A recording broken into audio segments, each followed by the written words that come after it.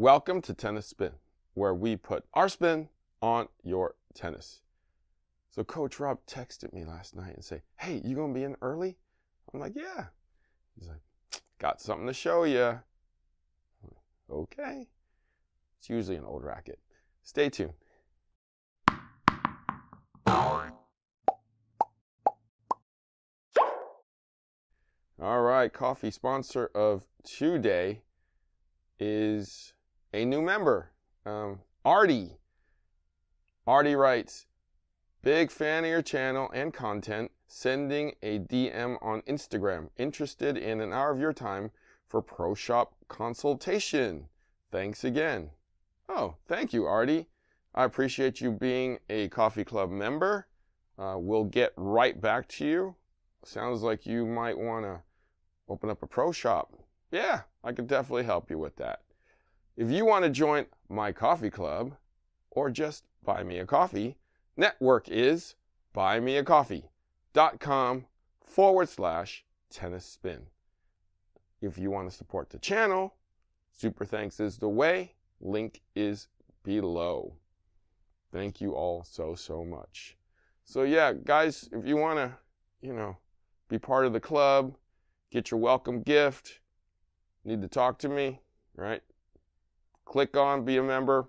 Hey, we can chat. All right. Thank you, guys.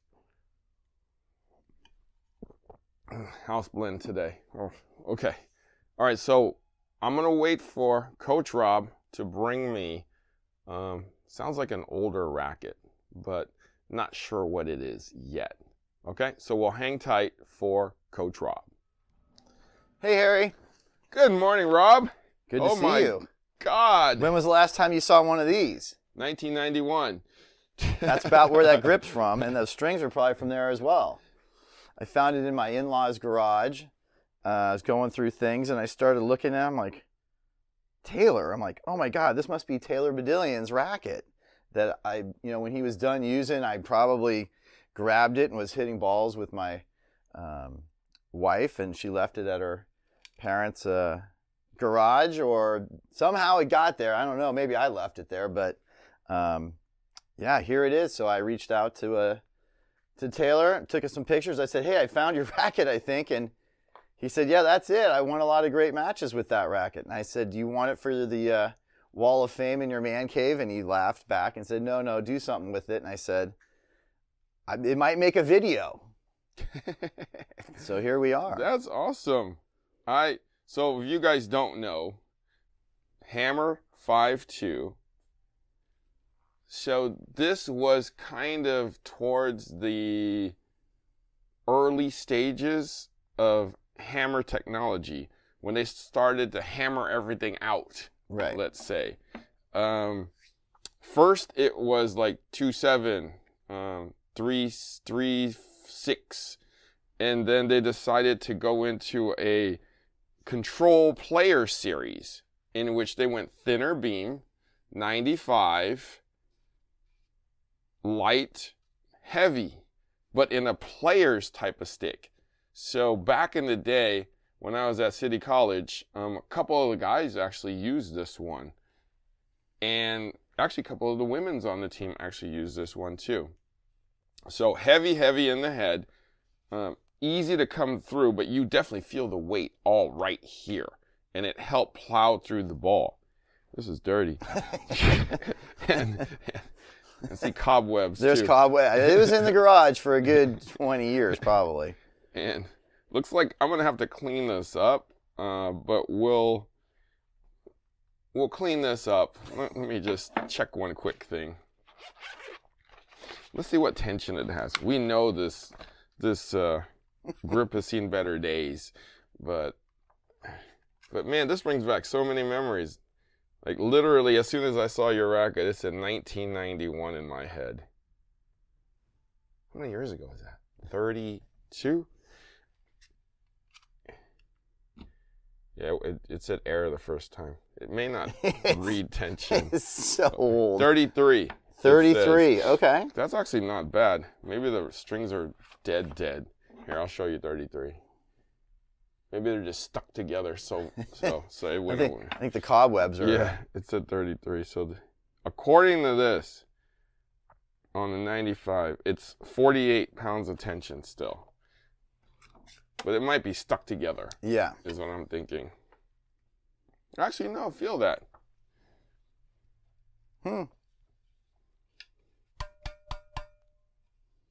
Ain't horrible. No. Sounds brittle. Yeah. No, maybe Heard one worse, hit. though. One hit. Pah! All right, so I'm going to fix the grip. Oh, man. You need some gloves. 4 3/8. I mean, it might need a cutter. Yeah. So, Coach Rob isn't like the only one that brings me stuff like this. Customers bring me stuff like this all the time from back in their high school days, let's say. Or garage. High school days garage, or their dads or their mothers or whatever. And I have to do a little surgery. Oh, look at that. So that was an overgrip on there. Look at that.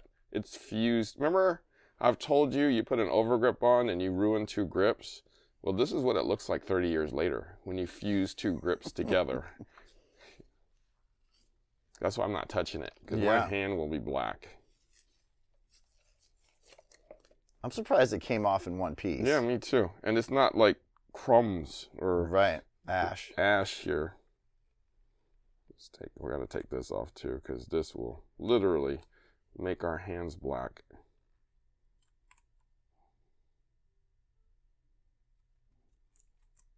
Oh, wow. Taylor must have been a sweater. Well, it was sweating in the garage. It didn't. Look at that. It's actually, oh, there's the ash. There we go. I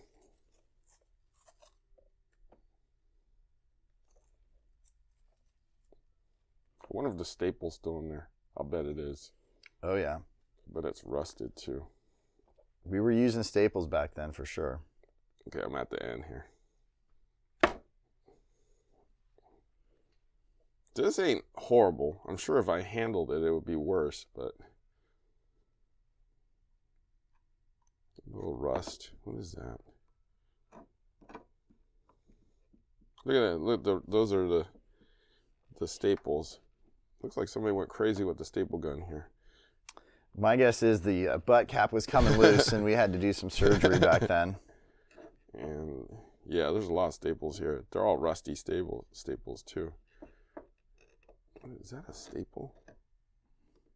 Is that a staple, Coach Rob? I think yep. Ooh, what the? Sounds like it. Yep, that was a staple. Somebody stapled the grip on with looks like a regular staple there. Yeah, back in the day, we were using the staples too. Like the stuff from the classrooms? I don't know if it was, I think it was a little more heavy duty than that, but. Okay. So it's time for a little glove work for me to clean this puppy up. So I feel like this is like, this old house? Yeah, exactly. Well, the next thing we do there is put some gloves on and then see if we can strip it down. Do we need to use some compound rubbing something to get that off? Let me put some gloves on first. So this is what you do when you have a 30-year-old racket and you try to resurrect it.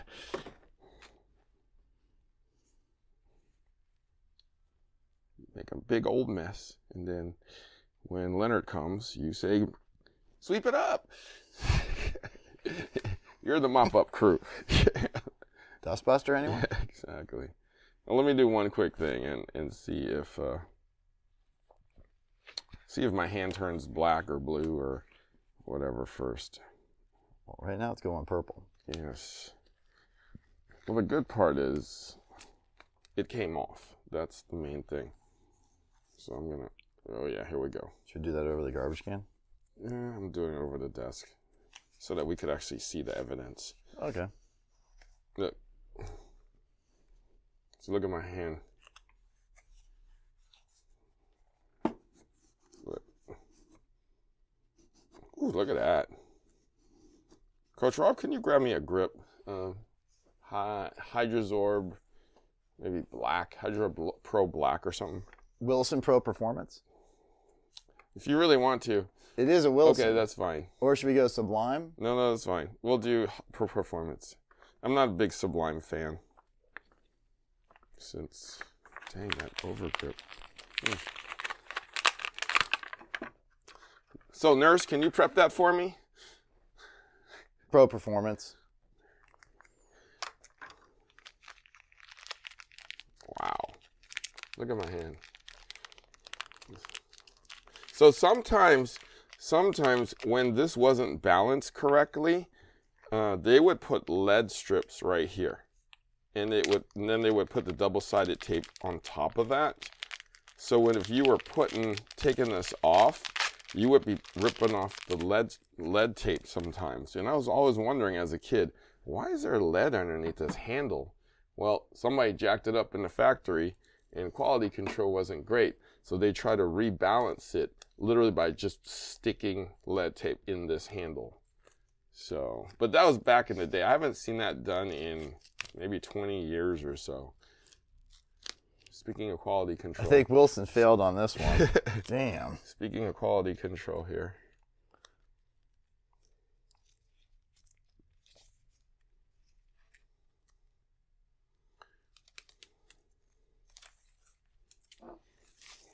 Hey, I got a new segment for us, now that I thought about it. Yeah. This old racket. Forget this old house. Is this old racket? Push it out a little bit just to make sure it sticks. And I can't believe one thing on this racket. This thing isn't still brittle good. enough I know. to break off. Usually it's so dry that as soon as I touch it, it just disintegrates. Right. We're talking about that right there. Because it's got to be 30 years old too. Probably came with the racket. 4 3/8 grip. Here, you can handle it now. All right, when we play. All right. Should we string or what do you think? Let's string. Let's string. Okay. We'll do some. I think that's just probably synthetic gut. What the heck is this? That's probably some Wilson Syn gut. Oh yeah, that's what it looks like. All right, let's throw some decent string on it. All right, so since we decided to restring this thing, man, it's probably been here for at least 20 years, the strings. And this was strung, looks like one piece, because you see a knot here, and you see a knot there. Let's see if, when I hit the first string, if it has any tension, and if it like causes a little dust storm. So let's go real close. Whoa, there's tension. Not so much on the cross, but I like to cut it like this because I relieve the middle, but just cut it as fast as you can.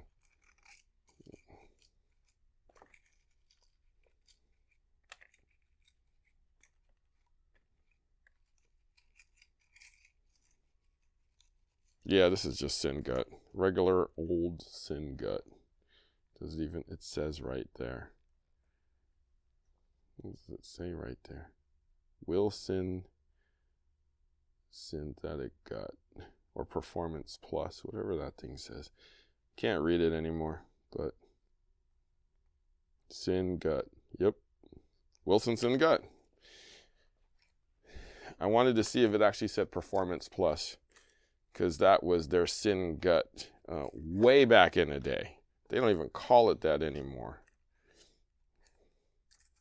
Just wanted to put a nice name on it so that people think it's, oh, it's Performance. No, it's Performance Plus. Oh, Wilson. So it comes off easy, so it's not fused in there at least. I feel dust on my hand though, on my fingers. Okay, so now that we got it off, to the Falcon. All right, guys, so I was thinking about this, and Coach Rob if he was still here this minute, he would say, "Oh, put on some NXT. Put on some NXT." Well, I'm going to actually put on some X Natural here from my friends at Solinco. It's supposed to be a really, really soft string, kind of NXT-like. I'm going to tell Coach Rob, I was like, "Hey, Coach, it's some new Wilson strings. It's called Natural, and it comes in black." I wonder if he'll get it, because since I already got him once with the Dunlop string, telling him that it's a new Natural. And as soon as I told him that, I don't know if you guys remember the video, but he was like, "Oh yeah, this is great, this is great." It's Dunlop. Whoa. So I'm pretty sure, from what I remember, this ends on the bottom. I'm almost 100% sure of that. Up, down, up, down, up, down, up, and down. So yes, it's going to end on the bottom. So what I do is I count where the strings go up and where it goes down. It's actually a very simple process. There are 6 holes here. This string goes up that way. That one comes back down. This one goes back up that way. So down, up, down, up, down. So I can tell this is a cross, that's a cross. Those grommets are facing that way, and these are facing this way. So this last main comes back down this way. So 2-piece it is for this string job for me.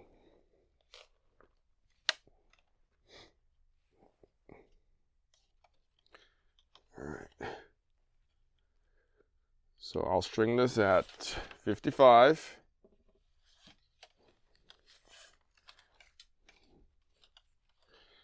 And we'll see you when I'm done. All right.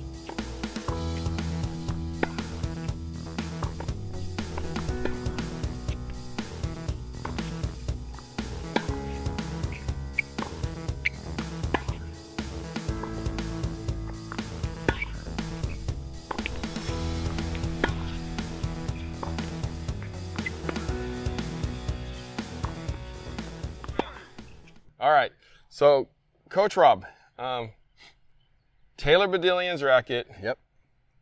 He must have played in like 1990, 91, 92-ish, because that's when this racket was in its glory days. Right. Yep. Where is he now? He is now in Spokane, Washington. He's teaching there. He was a top junior in NorCal back in the day, top in the country, and went on, played at Santa Clara, University of Santa Clara. I think they got up to top 25 in the country then. And I taught him back in the day. His dad was the pro at the club that I grew up at and that I worked for. And so I worked with him a lot. We hit a lot together and still stay in touch. So. All right. So 30 years later, we took out the strings that was sitting in there for who knows how long. Redid the grip. Redid the grip. With gloves on. Yeah, I showed you what I had to do, right? Yep. This old racket. And so with the strings, I put on black NXT. Cool. Did you believe me? No. Okay, I didn't think so. It's actually super soft, 17 gauge string by Solinco. It's a multi. Okay. So, what did you think of the racket? I had great aspirations, but I think Taylor got all the really good hits out of it before he shelved it, and before it ended up in the in-laws' garage. It still felt pretty good, but it wasn't like, ooh, wow, I'd still want to go play with this. Right. I don't know if it was the string, the tension, I just was getting tired and couldn't find the sweet spot as often. But Really? I did it at 55. yeah, Yeah. I think it was me. I definitely know it wasn't Taylor, and I know you hit pretty well with it too. I had to do certain things with it though. I wasn't quite used to the hammer technology as I used to be, as we both probably used to be. When I dropped the racket, I noticed that it dropped a little harder, and then I had more to pull. Therefore, if I was late on it, that it would actually hit the net. But when I caught it correctly, it actually had a good amount of power, which I was not really expecting from this beam. Right. My experience with this racket 30 years ago was like, it wasn't my racket. I needed something with a slightly wider beam. 4095 is what I played with, the hammer, the brown one. And this, lacked power, obviously, and had a little too much control for me. You know what I mean? There you go. Because I was lazy. Right. All right. So, but I mean, it surprised me that it actually felt good today. When I really wasn't a huge fan of it 30 years ago. But no, it's good. I was surprised. And thank you, Taylor, for keeping it around and not donating it. Right. Or maybe he did donate, and that's how it ended up in the in-laws' garage. Oh, that's true. At least it didn't wind up in a Goodwill. That's true. And then wind up in the in-laws' garage. Right. So, Coach Rob, hey, it's good to try stuff like this with you. It was fun. It was fun to kind of think back into the old days and get out and hit with it. And thanks for restringing it. And it was a fun tactical operation of you carefully taking the grip off and putting this Wilson Pro Performance on. Yeah, no, thank you. We will continue with this series of this old racket when when Coach Rob brings me another old racket. All right, Coach Rob, thank you as always, and we'll look forward to the next racket. Definitely. All right, thank you for watching Tennis Spin, where we put our spin on your tennis. Oh, this could be it, Harry. Oh, Harry, great contact. Now, the idea, Harry, is we need it to land in the blue. I know you're kind of starting out here. Let's try it again, Harry. Somewhere in the blue space on the other side of the net. Harry, that's a great shot. I think you even hit it on the blue on court 3, Harry. It's okay. I didn't really specifically say our court. I just said blue. So, job well done. Let's try again. Keep it in our space on our court. Here it says number 1. Here we go, Harry. Give it a shot.